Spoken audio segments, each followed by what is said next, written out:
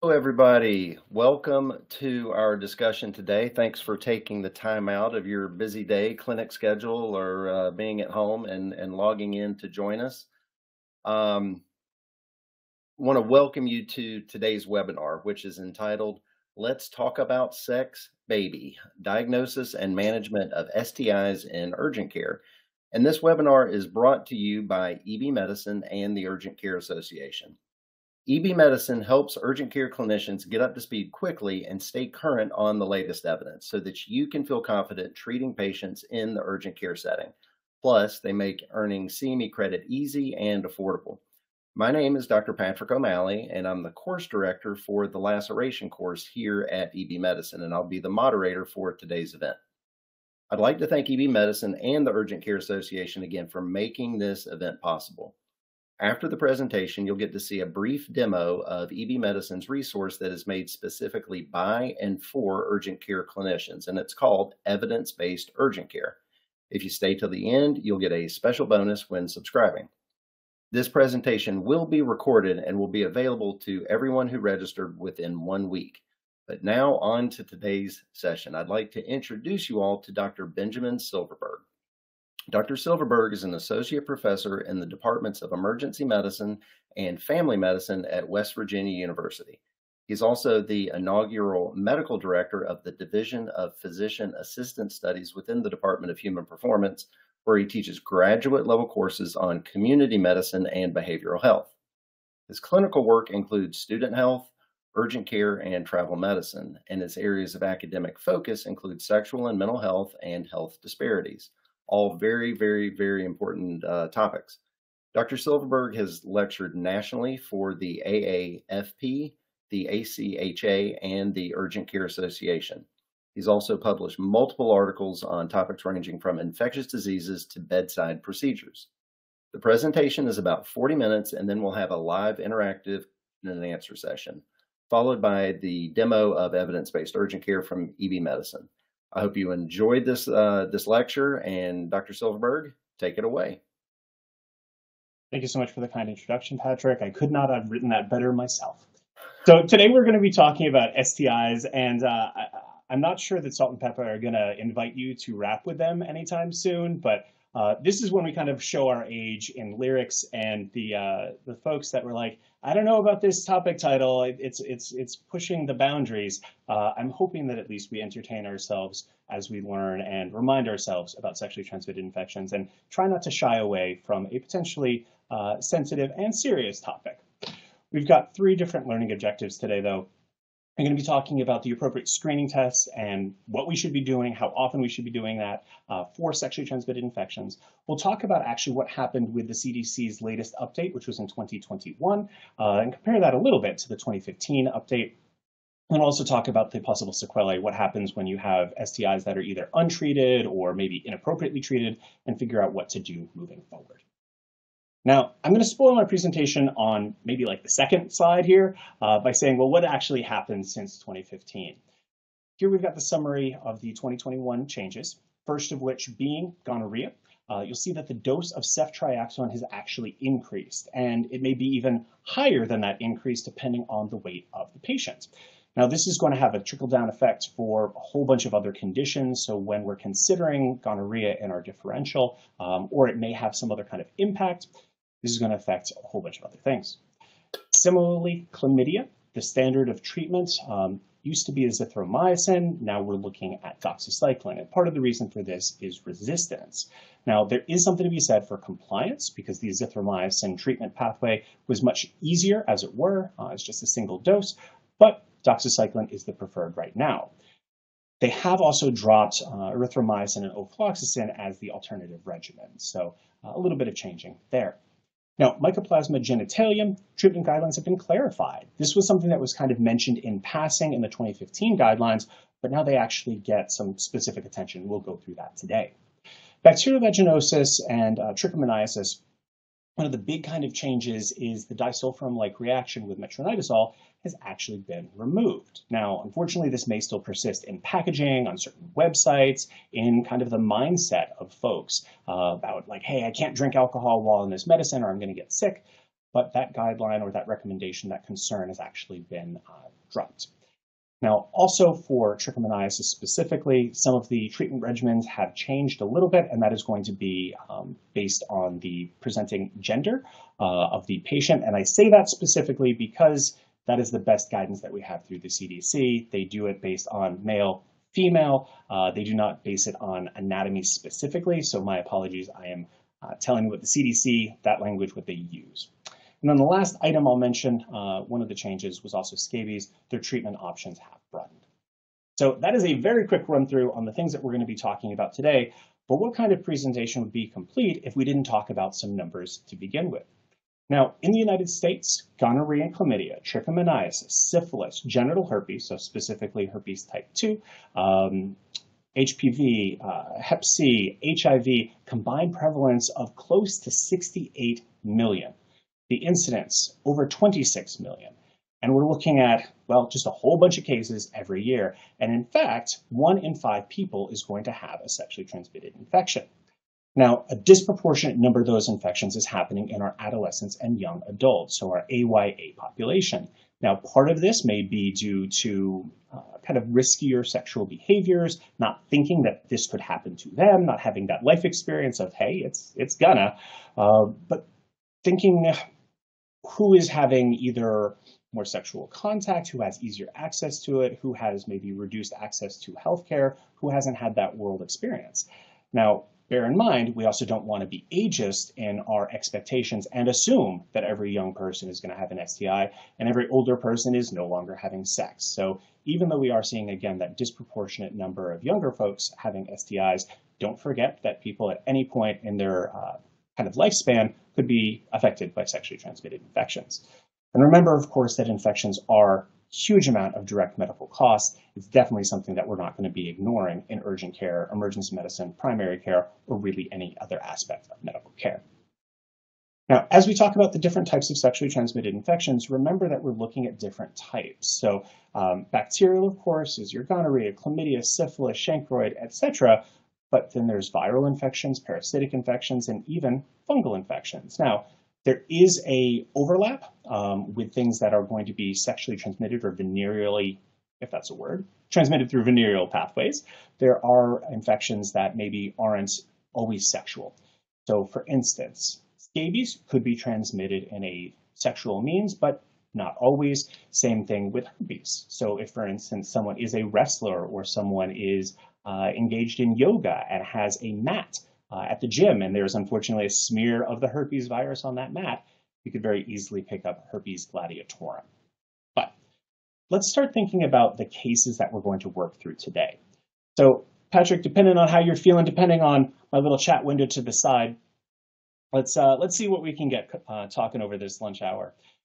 Case number 1 with preventative care, because of course we are full spectrum urgent care docs. We want to make sure that we're caring for our patients in any capacity, any opportunity that we have. We've got Natasha. She's 28. She's a cisgender graduate student. She's coming into urgent care for STI screening. No known exposures, never been in our health system before, so we don't really have any kind of basis for saying when she was last tested, what those results were, or really anything on her background. But we're comprehensive when we want to say, hey, let's talk about preventative sexual care. So, thinking, what things are going to help guide the recommendations for what screening tests we offer for her, what vaccines or maybe medications would be appropriate, and is there anything different for her 26-year-old boyfriend, Alexei? So I'll give you folks a moment to think about that.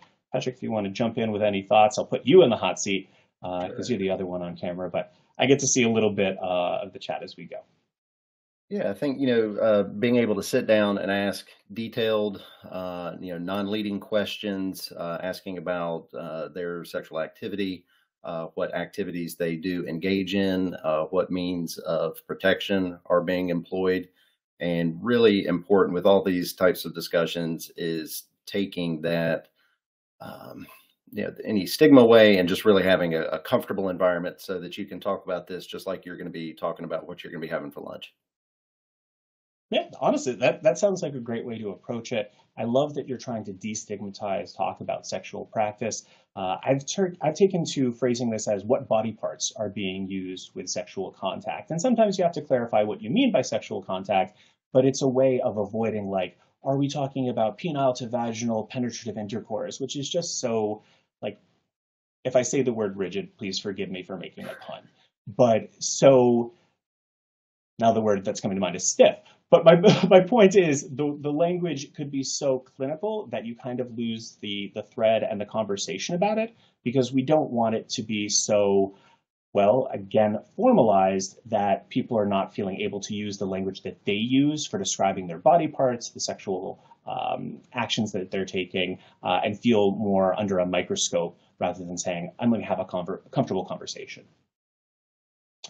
So taking a look at some of the CDC's guidelines, which are very, very similar to the USPSTF. For instance, gonorrhea and chlamydia. We actually have pretty decent guidance on this for women under age 25. Going to be testing them. Now, the interval is unclear. Now, women over 25 or 25 and over, if they have increased risk. And strangely enough, if they've got more than one partner, that is considered increased risk. I tend not to play numbers when we talk about risk. I say, is there a higher number of partners? And I use air quotes, because you could have one partner that's got something and 15 partners that don't. Sex under the influence of alcohol or other substances, you don't know the status of your partners, anonymous partners, things of that nature. So I really try to give examples of what risk might be, but have that patient kind of guide me on what their gestalt is and saying, you know, I did something that maybe makes me worried, because I'm trying to keep them from feeling shame about this. I would rather know that there's something that they're not super either proud of or they're worried about, rather than really regiment it in a way that makes them feel uncomfortable or not wanting to come forward with that information. Now, one thing that is also interesting, there is potentially a retesting of gonorrhea and chlamydia after treatment. Now, this is not a test of cure, but just a shorter term interval. There is a test of cure, however, for chlamydia in our pregnant individuals. Now, I bring this up because sometimes you will see people bounce back to the urgent care in particular, but primary care as well, depending on your clinic's offerings, who are saying, I had a positive test, I got a treatment, I want to make sure that it's gone. Well, unless you're having symptoms or there's concern for non-compliance with treatment or re-exposure, we probably would wait until 3 months after to test again, because that is not a test of cure, that is just a shorter term interval follow-up. Now, unfortunately for men, there's insufficient evidence to really say whether we should be doing gonorrhea and chlamydia testing, how often. There are higher risks potentially. So the idea of men who have sex with men, depending on the sexual practices, maybe we should be testing them more often, but again, the guidelines are unclear. I set this up by saying, hey, we don't really know what to tell you. Maybe every year, depending on what's going on. And then if you think you need it every 3 to 6 months, I probably wouldn't go more often than that. A lot of folks will do it with new sexual partners and say, hey, I'm entering into either a new sexual relationship or even a new relationship. Let me get tested. Now, HIV and Hep C are a little bit more straightforward. Basically, though the age ranges are a little bit different, all American adults at some point in their adult life, test them for HIV, test them for hepatitis C. Now, the intervals may be a little bit more often or a little bit more structured, depending on other risk factors, but a bit more straightforward. In our clinic or in our health system, we've actually got grants to be able to do this test or these tests with any kind of blood draw. So it does not have to be just for STI screening. I find that also normalizes it a little bit. Then other testing, syphilis. This is one where we have guidance for our men. So sexually active men under age 29, men who have sex with men, they should be getting tested annually. Although we also want to make sure we're not pigeonholing syphilis as a sexually transmitted infection among men who have sex with men. Now, I work in a collegiate environment. Hepatitis B, most folks are really going to be immunized against that. But there is, again, the screening if folks are at increased risk. Now, I power through that because you can look that up very easily. We forget about the other things we can do for prophylaxis. So HIV PrEP, so pre-exposure prophylaxis, medication that can be prescribed to help someone keep their HIV negative serostatus, avoid becoming HIV positive. Now, I work very carefully with that language to make sure that I say, changing their HIV status, because I do not want to imply that being HIV positive is dirty. I do not want to use words like contamination or Even sometimes I avoid infection because, again, we want to destigmatize this language because we want people to be seeking care and then appropriate treatment. HIV PrEP can be either pills that you would take every day, so brand names Truvada, Descovy. There's an injectable, so Opritude. There's brand new version of that with dosing that's a little bit different. Cabaneva, I believe, is the name. I'd say don't quote me on that, but this is recorded, so I guess I am quoted. But that is something that I've just become aware of. So there are all sorts of options, and the recommendation to talk about it has really broadened. So we are now talking about HIV PrEP with everybody, even though not every option is eligible for everybody or vice versa. HIV PEP, which is post-exposure prophylaxis after potentially a high-risk encounter, someone would be given different medications to avoid, again, changing their serostatus from negative to positive. Human papillomavirus vaccination is fairly standard, usually beginning age 11 or 12, but it could be as early as age 9. And that ends about age 26, but through shared decision-making could go as late as age 45. Hep A, Hep B, also vaccinations that we would potentially look at. Birth control is considered sexual health prophylaxis, and that includes emergency contraception, and then classic barrier devices and other appropriate personal protective equipment. So whether that means dental dams, whether that means gloves for any kind of digital rectal penetration, things for sex toys, the list goes on. Quick question before we get too far. There was Please. a question here from Judy. Thank you for the question, Judy. It says, but men can spread to women, so why aren't they tested? I think that was referring back to gonorrhea, chlamydia. Yeah, so unfortunately, there is a bit of, how do I phrase this gently? Some bias in the guidelines insofar as who's going to have symptoms. Oftentimes, the infections in men are going to be symptomatic, and women can be or more likely to be asymptomatic. That's not a hard and fast rule. Ultimately, I'm kind of presenting what the guidelines have told us. I would love to tell you why they phrase it or they offer these. I agree, everybody should be getting screened. I don't like playing the gender-based, the sex-based guidelines, as it were. I wish I had better things that are not going to get me in trouble for pontificating on, but I will more thoughtfully reflect on that if we've got time at the end. So the guidelines if it's okay, guidelines are what the guidelines they are are the guidelines. With the limitations therein. Unfortunately, yeah. Yeah. No, he is a 24-year-old Latino fireman. He's coming into our free clinic. Chief concern, dysuria, penile discharge. He's also reporting some mild testicular discomfort, denies any other urogenital issues. He's uncircumcised, unprotected vaginal intercourse, several female partners. So thinking aloud, what are we worried about for him, and how might we evaluate his symptoms? Now, just in the interest of time, Patrick, I will help you out and give you a nice little differential. Now, gonorrhea gets to stand alone. So I'm thinking of, what is it? The farmer in the dell. The cheese stands alone. Here, the gonorrhea stands alone. And almost everything else is going to be non-gonococcal urethritis. Kind of drives me crazy. But chlamydia, mycoplasma, ureaplasma, trichomoniasis, even herpes simplex are considered NGUs. Now, theoretically, urinary tract infections are in our differential. He is uncircumcised. Maybe that's going to be a risk factor, as it were, a predisposing factor. And remember, there's other parts of the urogenital system that could be affected. So the prostate, as I just hinted, the foreskin, so prostatitis, epididymitis, orchitis, balanitis, balanoplasticus, the list goes on. But in his particular case, physical exam is showing a scant creamy off-white penile discharge, mild urethral inflammation, doesn't have any skin rash, genital lesions. Testicles are a little bit uncomfortable on palpation, cremasteric reflex is intact. Saying, hey, Bruno, you got some penile discharge. Maybe we should be treating you empirically for gonorrhea and some non-gonococcal urethritis infections. He says, nah, we'll hold off. He is asked to refrain from sexual contact while his urine, gonorrhea, and chlamydia tests are pending. Now, I point out that these are sometimes called dirty urine samples, and again, I want to avoid the language of dirty. The idea is called dirty because you just haven't cleaned off the urethra or the urethral opening.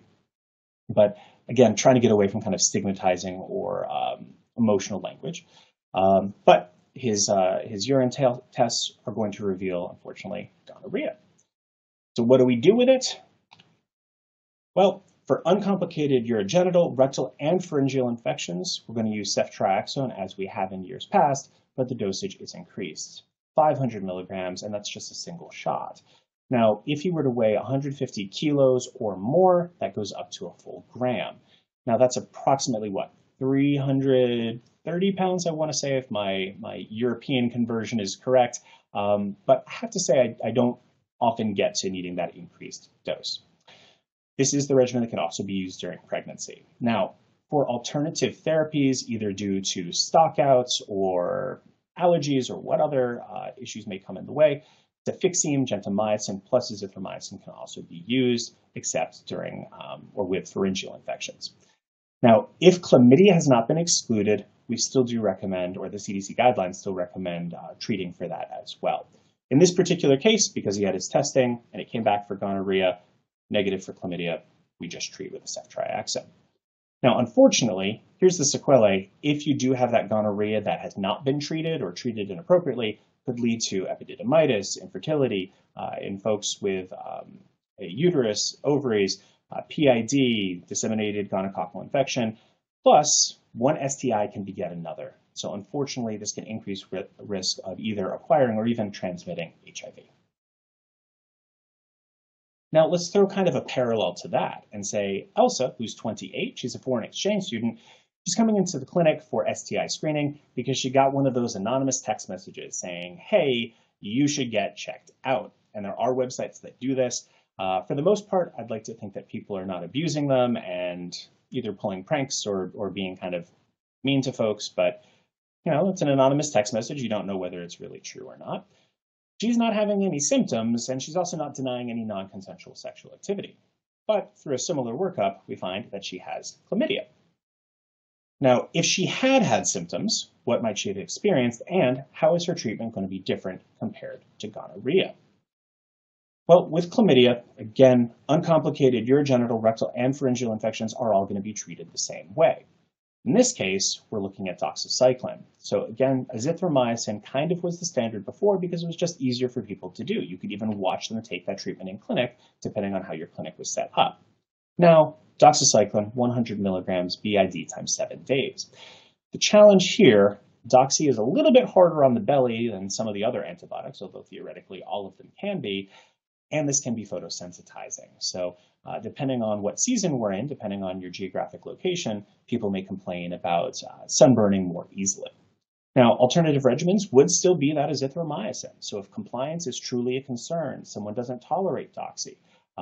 We've also got levofloxacin, but bear in mind there's downsides to that too. So fluoroquinolones, of course, have the risk of spontaneous tendon rupture. Though I tell you that, though we have that black box warning, I've never seen it in my career, very thankfully. Now, pregnant patients can also use azithromycin, but instead of the fluoroquinolone, amoxicillin is an alternative agent. Now, there are certain serovars of chlamydia trachomatis that can cause LGV, so lymphogranuloma venereum. This is rare in industrialized countries, but possible, and it's not quite the same thing as an unchecked chlamydia infection. It's a specific set of serovars that can do it. Now, this is a really good time for us also to talk about expedited partner therapy. So Bruno and Elsa, maybe they knew each other, maybe they didn't, maybe they're in the same cinematic universe, who knows?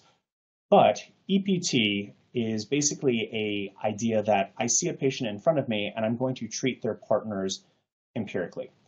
It actually came about with a way to, or excuse me, as a way to expedite treatment for syphilis. And that's a little bit tricky because syphilis, as we'll remind ourselves, is treated with penicillin as an injection.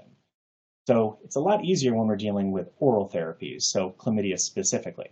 You're going to see that it's either permissible or potentially permissible in all 50 states and some territories as well. This map is accurate as of this past November, and that actually hadn't changed for a couple of years prior to that as well. But figure out what your local state statutes are and what your level of comfort is. Some people will say, here's a prescription that you're going to give to your partners. or partner. Some people want actual names to be able to send in a prescription for that person. Some people will actually dispense pills from their clinic. So there's different ways that this can be done. And then there's also timeframes. So thinking about treating partners from the last 60 days, or if it's been more than 60 days since the person who has had a confirmed infection has had sexual contact, think of the last person outside of that 60-day window. Let's look at some other infections, and the differential will get a little bit easier because as I tick off infections, we're not going to use those again. We've got Moana. She's 31. She's a tattoo artist of South Pacific Islander heritage. She's coming in with malodorous vaginal discharge, some genital itch, some dysuria, but no vaginal pain or bleeding, and she is having unprotected vaginal intercourse with male and female partners. What's in the differential, and what will we do to evaluate? Thoughts? And sorry, I'm also trying to read the chat as I'm going through here too. Yeah, there's a lot of really good questions. So I think we're going to have some. Yeah, no, it's awesome. I appreciate your engagement. To talk about here, especially with the expedited therapy. Yeah, we'll come back to that. Ultimately, I don't want to speak for anyone's practicing behaviors, which is, I think, part of the reason why some of those states do have that potentially allowable. And why I encourage you to take a look if you're in one of those potentially allowable states. But and I'm also showing my age with some folks not having paper scripts anymore. So I feel that. So thoughts from Moana, though, with her malodorous vaginal discharge. I'm seeing Trick. I'm seeing Candida, BV. Absolutely, these are things that are possible. Gonorrhea and chlamydia, as I already spoiled, we talked about them, so we won't talk about them again. But Trick, Mycoplasma, Ureaplasma, BV, Candida, syphilis, chancroid, HSV can actually even cause a discharge, HPV. Now in her case, pelvic exam showed a foul-smelling, frothy green vaginal discharge. I'm using all of the board words, and I don't mean board B-O-R-E-D, but B-O-A-R-D, so all of the testable words. She had a wet mount or a saline mount that showed motile, pear-shaped, flagellated organism, no clue cells. KOH prep showed neither spores nor pseudohyphae. So what are we thinking here? What other tests could have been performed? How would you treat her? Are there ways that this infection could have been given to her, or she acquired, I should say, through non-sexual means? So here we're actually looking at Trick. So I used all the buzzwords with the flagellated organism and the green frothy malodorous discharge. There are point-of-care tests that you can do for this. So literally a swab, you put it in some reagent, and depending on what color that reagent turns with your test, that can be positive or negative. You can look under the microscope as was done here. There's even PCR tests that can be done benchtop. So there's all sorts of ways to test for this as well. Now, typically, and again, I am saying typical, I'm not saying 100%, trichomoniasis infections in men are going to be asymptomatic, and men are often treated by presumption. So if they had a female partner who tested positive, we are just going to treat them. There's been a number of times that I've wanted to actually test my guys because they've had symptoms, the penile discharge, dysuria, and we haven't been able to figure out what the issue is, and maybe they don't have a female partner who has actually got a confirmed infection. So sometimes we will be testing for them. First-line therapy for women is going to be a week's worth of metronidazole. First-line therapy for men is going to be a higher single dose. Yes, this is a difference. There are kind of studies into the longer course being more effective for women, but notice that there is an alternative regimen, unless the patient is pregnant, for doing tinidazole as a single treatment. So it's not that there is punishment per se, but in terms of tissue penetration, it looks like the longer course is implied as a better option for folks with vaginal tissue. But again, the guidelines are saying women and men, male, female, it flip-flops between gender and sex. And anyway, I'm soapboxing again.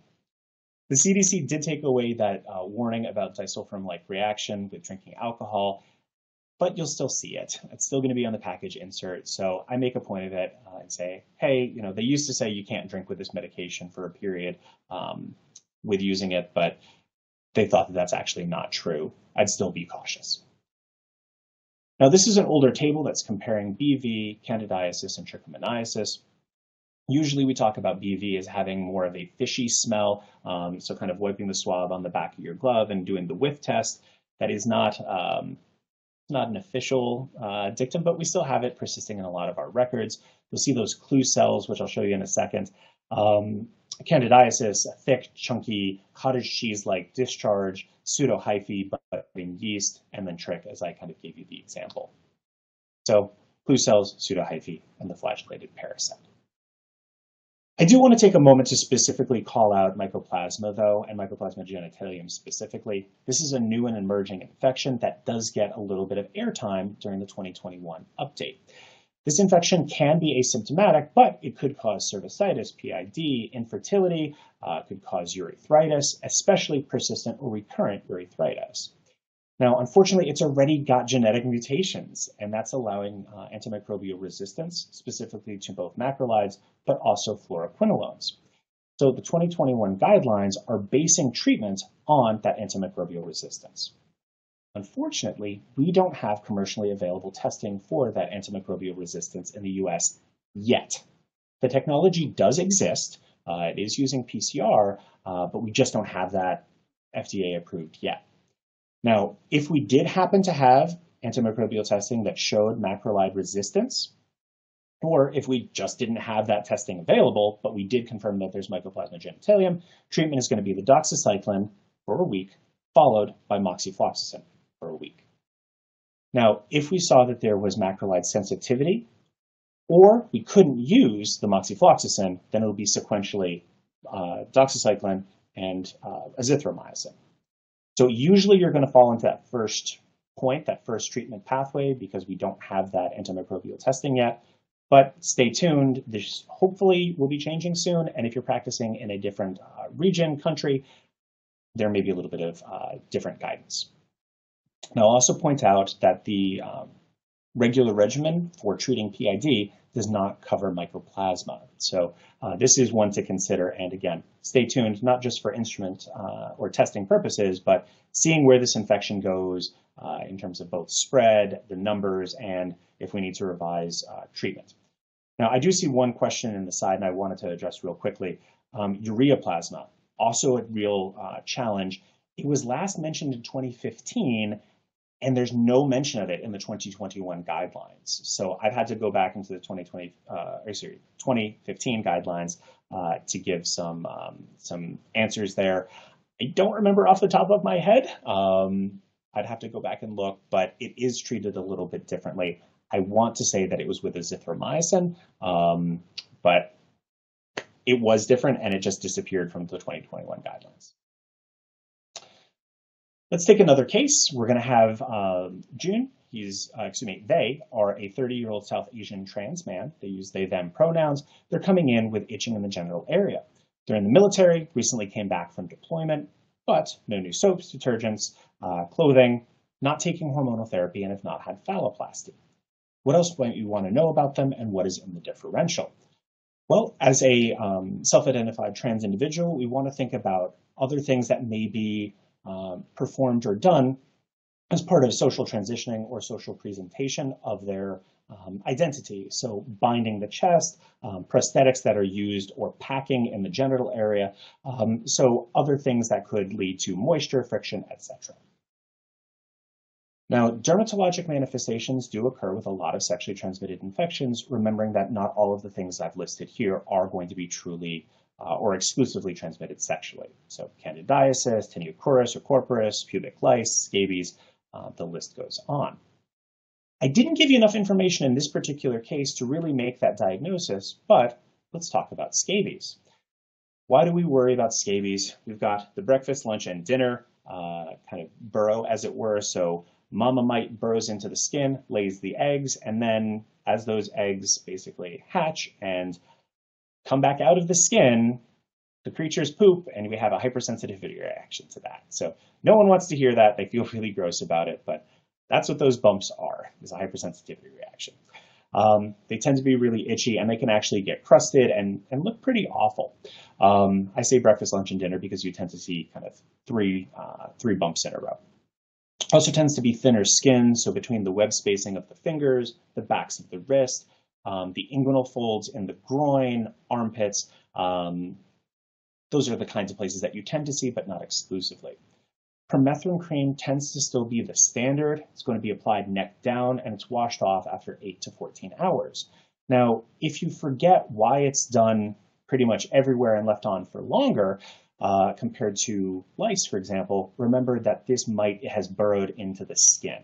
So it is a more potent cream, and it's left on longer because, again, it needs that penetration, versus lice, it's just on the hair follicle. It doesn't have to be quite as potent or left on quite as long. There are other treatment options.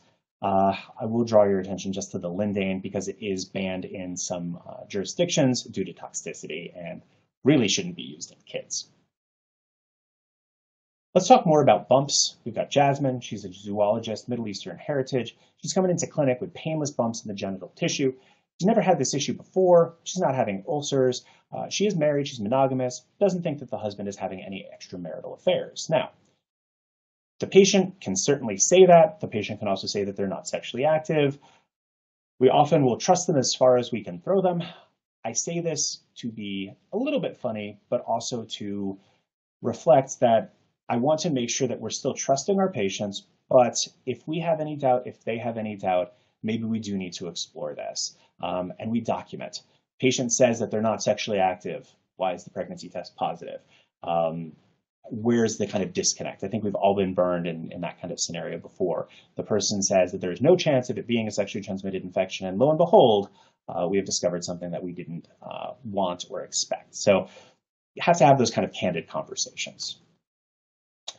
In this particular case, though, what might we want to know, and what is in our differential? Now, in her particular case, if husband is truly monogamous, she's not having any ulcers, maybe we need to think about human papillomavirus. Why is she having these bumps? Has she developed some warts or maybe even a cancer? We're thinking about our high and our low risk strains, remembering that those anal genital warts, often soft, moist, raised, sometimes they're even pedunculated, so having that stalk. And they can actually be itchy. They can cause a burning or a discomfort. And sometimes they get caught on clothing or otherwise getting in the way of things. There are multiple treatments that can be performed. I tend to prefer cryotherapy because that can be done in the clinic office. I feel like there's good amount of control. We actually use a cryo tank and then a autoclavable tip to directly apply. A lot of clinics will also use sprays. You can do surgical removal. You can do certain types of acid. There's even patient-applied treatments, so the Podophylox, imiquimod. I don't love those quite as much, mainly because I like to have control, at least with these treatments. Similarly, molluscum contagiosum caused by pox virus. These tend to be a little bit prettier looking, as it were, smooth, shiny, with a central umbilication. And again, that buzzword of having that little central divot, they kind of look like a pumpkin with that cushion in the middle. Treatment, again, lots of mechanical methods or topical irritants, so very similar to what was mentioned on the previous slide. We've got some examples here on different tonalities of skin. If it is in the genital area, could it have been transmitted through sexual contact? Absolutely, but there are other ways. So if you see this in a child, it doesn't necessarily mean that there's sexual abuse or concerns of that nature, but you also can't rule it out. I've definitely seen this in my guys that are engaged in contact sports or other folks that have skin-to-skin contact. Now, one comment also that I'm seeing on the side, have we ruled out razor bumps from shaving the genital area? Absolutely not, and thank you for bringing that up. I don't mention it in these slides, but razor bumps, ingrown hair, folliculitis, absolutely valid, great point, especially with something like molluscum. When you start disrupting the molluscum papule, you are potentially going to spread the virus. If someone were to squeeze onto this, they'll get kind of a waxy-like material. There's viral material in there, and that's part of how it spreads. So if someone were to still be shaving, trimming pubic hair, either with a disposable razor or even clippers, they could also spread. And then shaving, trimming can also cause skin infection. So wonderful question. Thank you for that. Let's talk also about another bump that, man, it looks like everything. Mpox, formerly known as monkeypox, another virus, skin-to-skin contact, but let's make it complicated and have it spread through respiratory secretions, shared surfaces. Oh, this was a nightmare for a little while, and this was on the heels of COVID's real heat. We were seeing this with both penetrative and non-penetrative sexual contact. Through sex toys, linens, hugging and kissing could spread this. So, oh my God, I hated this for a while. But Mpox, apart from its name change, isn't really all that new. It just had some kind of outbreak pockets in recent history. The incubation period, which is usually not contagious, is going to last about 7 to 14 days. But then it has that non-specific flu-like prodrome, lymphadenopathy, and then you start to have these papullovesicular and pustular lesions. The infection itself is going to last about 2 to 4 weeks, resolves on its own, and the 2022 outbreak usually did not cause fatal illness, but there were some cases in folks with other things that were going on. Now, I do want to bring up vaccination. The brand name Diagnose, there were increased opportunities for that, usually through health departments, to extend supplies of that vaccine. Instead of doing it as a intramuscular, it could also be offered as a intradermal. That was a way of kind of extending the amount of people, or the number of people that could be vaccinated. The downside with doing an intradermal injection is it would lead to skin hyperpigmentation. It could be a little bit more scarring in that way. So just one thing to warn your patients if they go that route. There are antiviral medications as well that could be used with Mpox, but really need guidance there.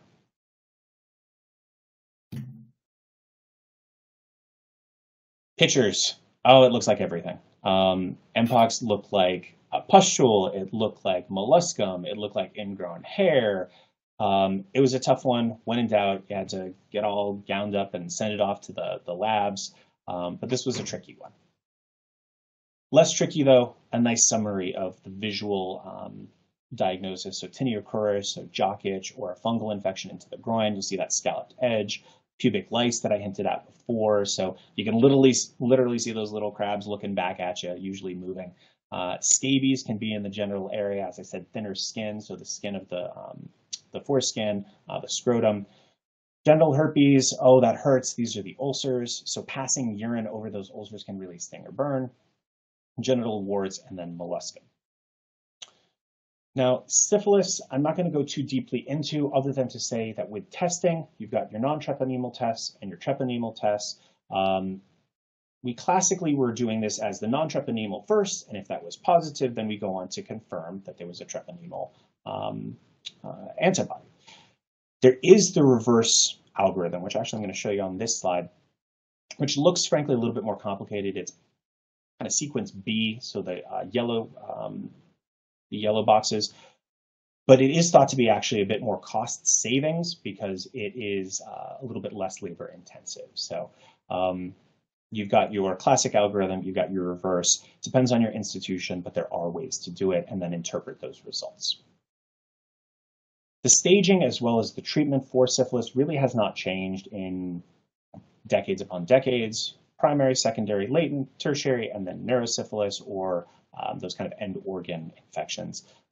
Starting out with the painless chancre, leading to the rash in the palms and soles, then being latent for a particular period of time. The period of time of latency really varies by whether you're using CDC or WHO guidelines, and then you get your tertiary manifestations, which can look really gnarly. So you got your chancre on here at the shaft of the penis, the syphilitic dermatitis, or the rash in the palms and soles, and then that gumma is super unpleasant. Just reminds me of Halloween masks, honestly. They're really disfiguring, erosions, necrotic lesions. This is one of the face, but pretty gnarly. Treatment, penicillin, hasn't really changed. Let's try to get close to the end with Loki. He's coming into the clinic with painful sores on the shaft of his penis. He engages in penetrative and receptive anal intercourse with male partners, inconsistent condom use. What do we want to know? What's in our differential, and how would we further evaluate? Well, you notice we haven't talked about herpes yet, so let's do it. There's two different ways that we can test for herpes. We've got a swab of an active lesion, but we've also got blood testing. Now, the downside with blood testing is, sure, it will tell me the difference between HSV1 and HSV2. HSV1 usually being in the mouth, but because of oral sex, can also be found in the genital tissue. HSV2 is usually in the genital tissue, but it doesn't say who gave it to you, doesn't say when they did, doesn't say when and if you're going to have an outbreak. I liken that to telling someone that there's a bomb in their house. They don't hear who put it there. They didn't say where it is. They don't know when it's going to go off or if it's going to go off. So it tends to stress people out. Not my favorite test. Talk about that kind of transparently with the patient and see, is this a test you really want to pursue? I tend to prefer that swab because it's telling you what that active lesion is, bearing in mind there is still a risk of false negatives, especially if that lesion is pretty early in the onset when it's still small or it's already crusted and is healing. Now, notice that cold sores, so herpes labialis, so the oral lesions right at that vermilion border, and herpes gladiatorum, these are usually going to be treated, or excuse me, caused by herpes simplex type 1, and they are treated a little bit differently. Treatment for herpes in the genital area just depends whether it's the first episode, whether it's a recurrence, or if they need to undergo daily suppressive therapy. One thing that I'll make mention of as well, topical analgesia. So as I hinted at before, ulcers in the genital area, urine passing over that can really hurt. So maybe consider doing a benzocaine spray.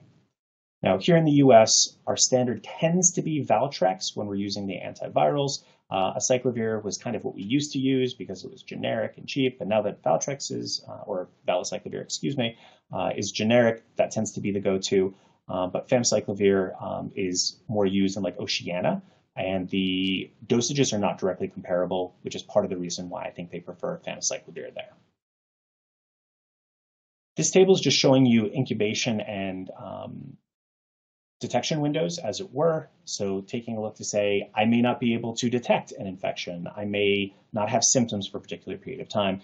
This is actually from one of the monographs in the EB medicine document on sexually transmitted infections. I think it's really helpful to help patients understand, I'm testing now, might I need to get tested in the future?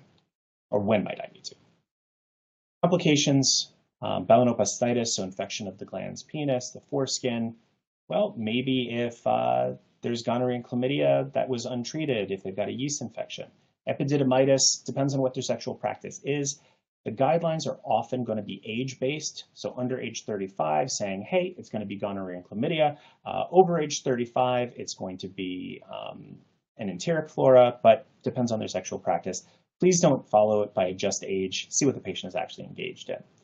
Prostatitis, proctitis, all sorts of other places that infections can wreak havoc, as it were. Cervicitis, PID, DGI, and LGB, we've kind of hinted at. Now, we're getting close to the end, but I think I'd be remiss not to talk about sexual assault and just remind us that forensic medical care is something that most of us are not trained in doing, and it's not even a question of being empathetic to the patient, but there is a chain of custody when it comes to, well, evidence of sexual violence and sexual assault. This is usually best handled with a sane nurse. So that stands for sexual assault nurse examiner. Sometimes they're called a SAFE, so a sexual assault forensic examiner. This is usually done in the emergency department. Depending on what the patient wants to do, appropriate empiric treatment for bacterial sexually transmitted infections would be the ceftriaxone, the doxycycline, and potentially metronidazole if they have a vagina. NPEP, so non-occupational HIV post-exposure prophylaxis, the mouthful, can also be instituted if the patient is seeking care within 72 hours of exposure.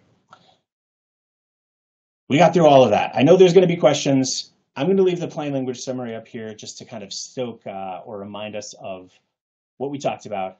But let me open it up to questions if we have got time, because we got through a whole bunch of material very quickly. We do. And Dr. Silverberg, thanks for the presentation. We do have a lot of questions, so we'll jump right over there and answer some of those. If you can click on the little question box and pick a question or two for you to answer. Ooh, I feel like I've got such power here. This is amazing. All right, so I tell you what, I'm not picking any favorites because I see the questions before the names. All right, let's jump into the question about Natasha. So going back to the beginning, will screening be covered under Natasha's insurance, or will she need to pay out of pocket as she is over 25? That is a wonderful question. Partially, it's going to depend on her insurance. Partially, going to depend on how you code. So if we're evaluating for symptoms, for example, usually we're going to end up with a little bit better coverage.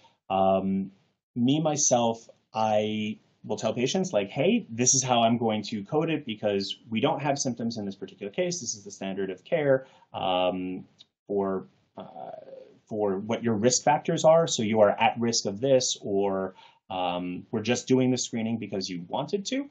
And if you come back with a big bill, please let us know and we'll figure out other ways to approach this in the future. So I hate to say it, but for me, it's usually easier to say, let's try it this way. And if it's a problem, let me know and we'll figure out how to do it differently next time.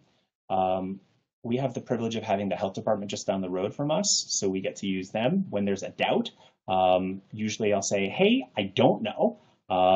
We could try doing it today, or if you would rather pursue testing at this facility, this may be a place to do it. So I don't want to say definitively because this is one, always changing, and two, it's often insurance dependent. And even if something is technically justified by the screening recommendations, so USPSTF or otherwise, I'm going to wager that people will have different experiences based on insurance and how things are coded. So me, myself, I just do STI screening or at risk of and go from there. And I haven't received too much flack back from that. All right. How about one more question? Clinic with EPT. I think that this, that definitely raises probably another hour-long discussion. But looks at Dr. Toscano, knowing the partner's allergies, their medication list, it seems like we open ourselves up to a lot of potential problems when you start prescribing for somebody that you do not know or see. Yeah. So this is why I was really trying to avoid making a dictum to y'all. What I'm comfortable with and what you are comfortable with is not captured in either my presentation or the guidelines. So, I'm not precepting you. I'm not here to tell you the single answer. If you are not comfortable doing expedited partner therapy, don't do that. It is a thought that you can do this in all the states and in some of the states that are potentially allowable under certain circumstances. So the way that I have handled this is finding out the name and the birth date.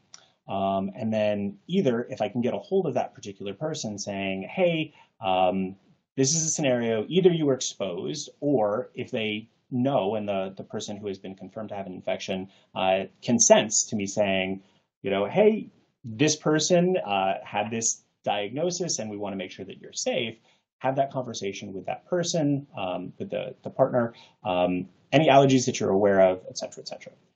If for whatever reason I can't get a hold of that person, I might even talk with the pharmacy and just say, hey, it's Dr. Ben, I'm calling over from Suncrest Urgent Care. We wanted to institute this medication for this person. Can you just take a look and see if they've got any allergies on your file? Okay. So that's kind of a workaround as well. But I absolutely recognize that sight unseen can be tricky. I'm usually happier when the person at least can come into my clinic. I can lay eyes on them, see that they exist, even if I don't charge them for a visit. Yep. Okay. Well, I think we're gonna wrap up the Q&A session here, and I want to encourage everybody. And Dr. Silverberg, thank you so much. This has been a great, very informative and timely. I mean, we see these things all the time, so it's important to be up to speed. Whether you're in urgent care or the emergency department, this is just part of our practice. So I want to invite everybody to join our private Facebook group, which is called EBM for Evidence-Based Medicine, EBM Urgent Care Clinicians. And Val is going to put a link to that in the chat for people to come in and continue this conversation. We post a lot of educational content, give people a safe forum to be able to come in and ask questions and just share insights from across the country from different practice environments. But for the last few minutes, what I want to do is jump in and just start to give you a little bit of information about the new resource from EB Medicine called Evidence-Based Urgent Care. This was designed from input from the Urgent Care Association and the College of Urgent Care Medicine. If you've got any questions during that demo, please put those in the Q&A session and I'll try to answer those. If you like what you see, you can click on the link on the screen or in the chat to learn more and subscribe. So I am going to share my screen here. And screen and okay.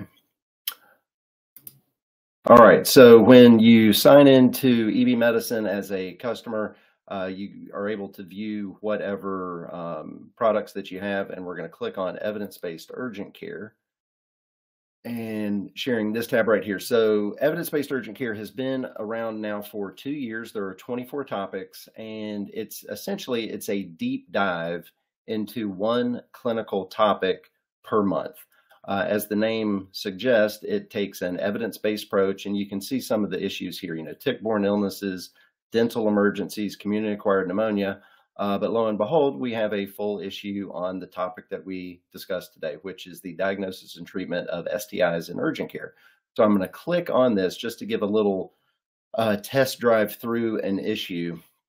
If we look at the table of contents on the left, it really takes you through an entire patient encounter with case presentations, introduction, a really good overview of the pathophysiology associated with each clinical entity that's discussed each month, differential diagnoses. So you can actually use this as a point of care reference by pulling up the table of contents and going directly to wherever you want to go. Another thing that really separates this from other resources is the fact that it was developed by and for urgent care clinicians. So much of what we rely on in the urgent care setting is either emergency medicine based or family medicine based. And this really does take into account the some of the limitations that we've got in the urgent care setting, where we don't have everybody gets a CT scan and you've got consultants that are available to you left and right. So it really is an urgent care specific approach. The diagnostic studies that you are likely to have available, recommended treatments. There's also discussion on special populations when it's relevant for that particular topic, controversies. There's also, and I think that this is one of the things that is really, really a strong point of this resource, is the risk management pitfalls. These are the things that we're supposed to learn, but nobody ever teaches us. And sometimes they just come from the school of hard knocks. And none of us want to get that discussion a couple days later. Hey, you remember that patient that you saw? And it's automatic, the pit in your stomach feeling. So the risk management pitfalls are a great way to reinforce a lot of the learning and hopefully prevent you from getting in trouble. Other things to take note of are the charting and coding, so that you and your clinic get reimbursed for what you do. So there's a strong emphasis on the documentation, the medical decision-making that's included with each topic. And then lastly, just to summarize, so we've also got a clinical pathway that is included for each month's topic. So these are things that a lot of the groups that we work with, they actually print these off, they laminate them, and they try to get everybody practicing from the same standard, so that if you're going into clinic 1 versus clinic 2, you're going to get the same type of care regardless of where you go. And then lastly, it is evidence-based medicine. So you can see that each issue is highly referenced so that you can go and dig deeper. If you ever wanted to incorporate kind of a journal club format, this is a great way to be able to pick some articles and really take an even deeper dive by implementing that into your group's practice. So that is a quick run through of evidence-based urgent care. If anybody, let's see if there's any questions here on that. There do not appear to be. Let's see here. Okay. So I think that we will be able to wrap up. So one thing that I do want to share with you is a special offer for evidence-based urgent care right here. Okay, so let me just mention this real quickly. If you are interested in checking out evidence-based urgent care and getting, taking a step forward with your clinical education, you can use this coupon code, which is webinar 28. That will give you access to all issues moving forward, as well as the whole library of issues that have already been released. We've got the clinical pathways, the charting pearls, Each issue does come with 4 CME credits. So over the course of a year, you could earn over 48 hours of credit, and you are able to access the CME for the previous issues that have already been released. There is a mobile app. You can access it there as well. So that wraps up the demo of evidence-based urgent care, our talk on STIs with Dr. Silverberg, and we hope that you enjoyed this event that was sponsored both by EB Medicine and the Urgent Care Association. Again, thanks for staying all the way until the end. We've only gone over by 1 minute, so that's pretty good. You can use that webinar 28 to get 20% off the evidence-based urgent care subscription. This offer does not last indefinitely, so please consider acting quickly on that. But I'd like to thank everybody for joining us today, and a big thanks to Dr. Silverberg for being our expert, a true expert on this content matter, and providing us with a really terrific presentation. We appreciate your time, effort, and energy in putting all of that together. Everyone who registered for this event, regardless if you were able to make it live, you will receive an email with a link to the recording within the next 7 days. And you can always come into the EB Medicine private Facebook group and ask additional questions and provide some comments. Again, thank you for attending. Don't forget to take advantage of the discount using the code webinar28. And to close out here, thank you again for being here. You can just close your browser window and hope that you all have a great rest of your day and week. Thanks to everybody for joining.